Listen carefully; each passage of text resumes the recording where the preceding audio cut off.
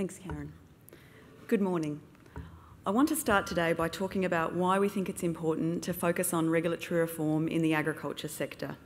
I'll then take you through some ABARES work that's been done estimating the cost of complying with the department's regulations. Next, I'll go through some reforms the department has put in place since the government's reducing red tape agenda came into effect in late 2013. And I'll finish with some discussion about the priorities for continued reform.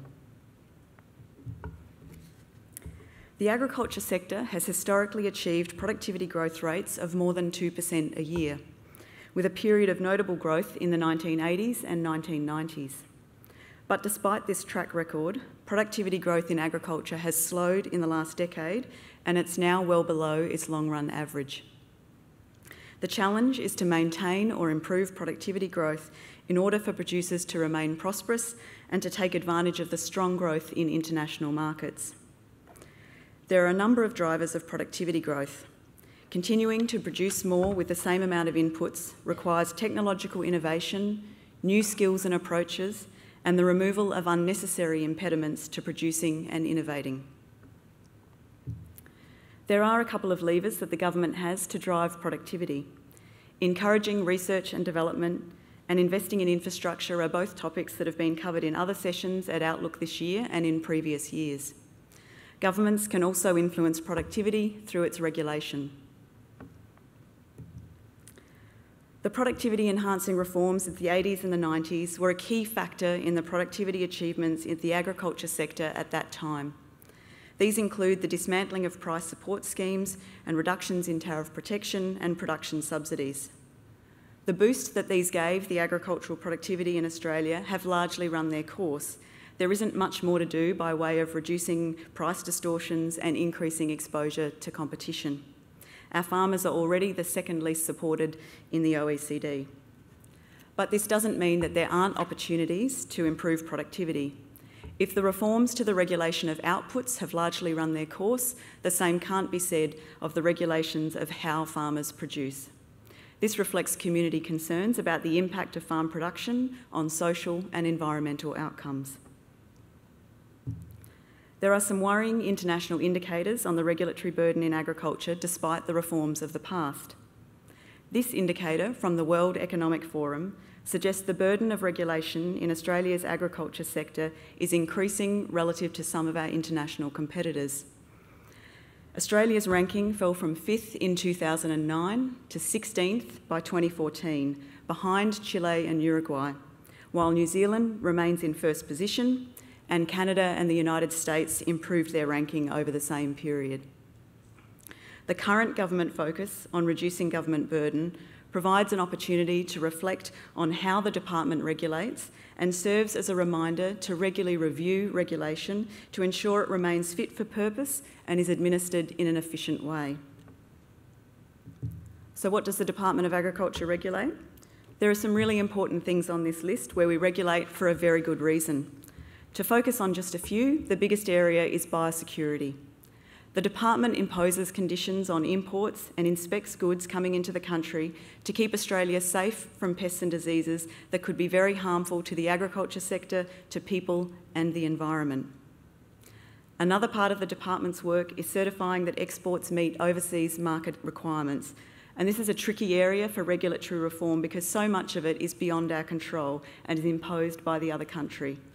Just by way of example, the dairy cattle that we export to China need to come from a region that's free from blue tongue virus, and the animals themselves need to be shown as free from a range of diseases, including tuberculosis and leukosis.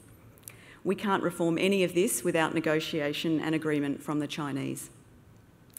The portfolio also includes an agency responsible for the regulation of Commonwealth fisheries, which involves, among other things, making sure the amount of fish caught every year doesn't collapse the stock, and an agency responsible for ensuring agricultural and veterinary chemicals used in Australia are safe and don't harm people, animals or the environment.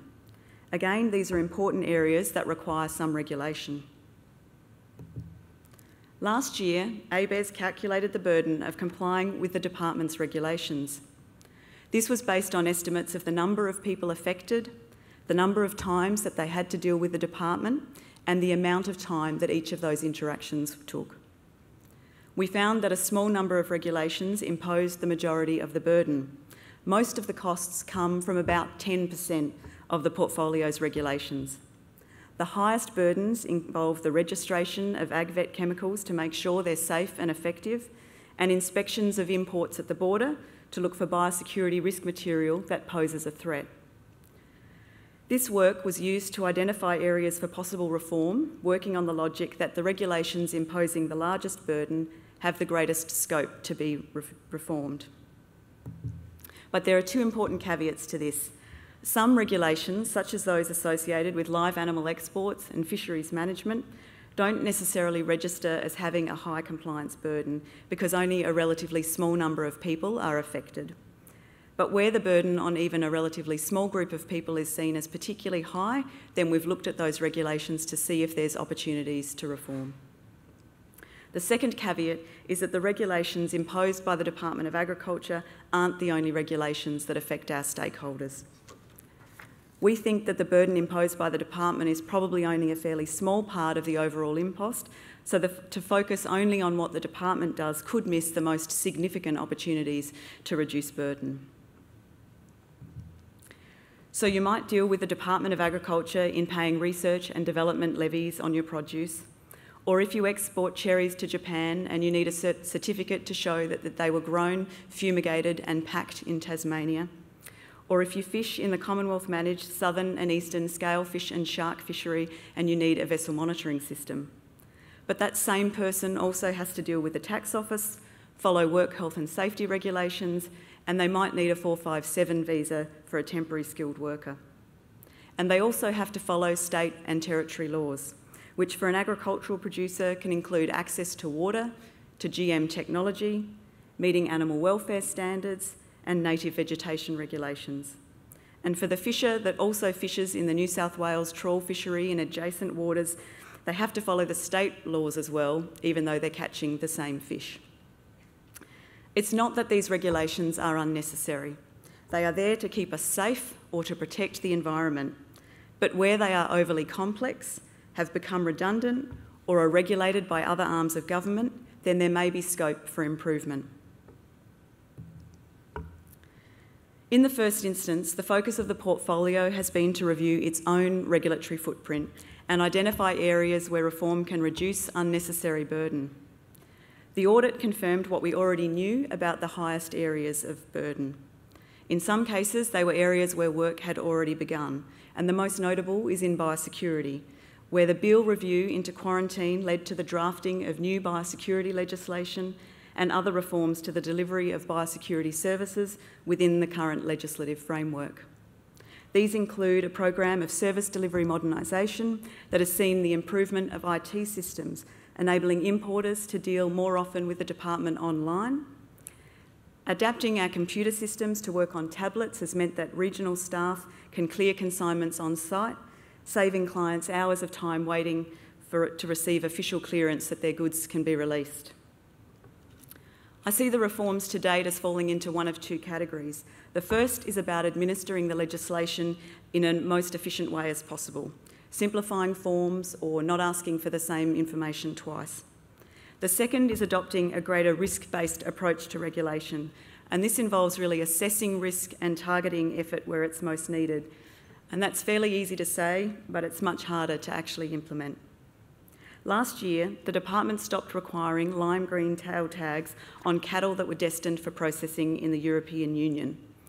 This followed an assessment that the cattle identification and traceability systems that are already in place were sufficient. Similarly, a hot water treatment has been introduced for new oversized tyres being imported, and it replaces the previous methyl bromide fumigation. Without a reduction in biosecurity risk, this is costing less and is less environmentally damaging. Looking to the future, the department has a program of reforms that it will continue to progress.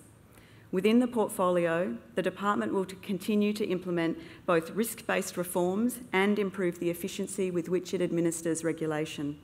For example, improving the export documentation system so that exporters can deal with the department online more often. The department and its agencies are also developing new performance measurement and reporting systems that will measure and assess our regulatory activities against key performance indicators related to better regulatory practice. As part of the government's industry, innovation and competitiveness agenda, the department will also look at what scope there is to adopt international standards and risk assessments to reduce burden. We're not sure just how much scope there is in that area, particularly for biosecurity. Because we're free of so many of the pests and diseases elsewhere in the world, we have quite good reasons for keeping our standards above that of other countries. But AFMA, the Australian Fisheries Management Authority, is currently investigating if it's possible to recognise Marine Stewardship Council standards rather than having separate sustainability standards. A third area of work recognises the burdens on agriculture, fishery and forestry stakeholders don't always lie in this department and involves collaboration with other Commonwealth departments and agencies and with the states and territories to identify opportunities to implement cross-cutting reforms. Most states and territories have regulatory reform agendas of their own, so the challenge will be to identify areas of duplication and overlap or other areas of mutual interest. To conclude, I want to return to the discussion of productivity, prosperity and growth. The regulatory environment that agriculture, fisheries and forestry producers operate in can significantly affect their profitability and productivity. It's one of the drivers of productivity growth that's necessary for producers to maintain international competitiveness. It's important that the stock of regulation be regularly reviewed to be sure it's still necessary and delivering its intended objectives. Changes in technology and the way that businesses operate can mean that there are better ways of implementing regulation, with efficiencies from more sophisticated IT systems and mobile technology. New technologies also offer opportunities to improve productivity growth, but they may require regulation to meet community expectations, and the challenge is to strike a balance that meets those expectations but doesn't unnecessarily stand in the way of businesses and individuals as they pursue economic returns. Thank you.